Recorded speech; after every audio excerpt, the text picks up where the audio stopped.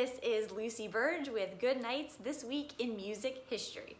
We begin in 1969 when Creedence Clearwater Revival started a 4-week run at #1 on the US singles chart with Green River. In 1970, Jimi Hendrix was buried in Seattle. Also in 1970, Janis Joplin was found dead at the Landmark Hotel Hollywood after an accidental heroin overdose. In 1976, Jerry Lee Lewis was celebrating his birthday and accidentally shot his bass player, Norman Owens, in the chest. Owens survived, but then he sued Jerry Lee Lewis.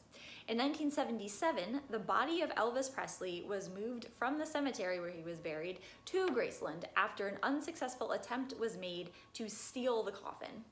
In 1980, Queen started a 3-week run at #1 on the US singles chart with Another One Bites the Dust.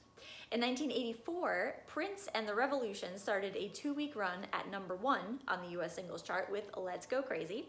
In 1992, Sinead O'Connor ripped up a photograph of Pope John Paul II on SNL, live TV, as a protest over sexual abuse in the Roman Catholic Church.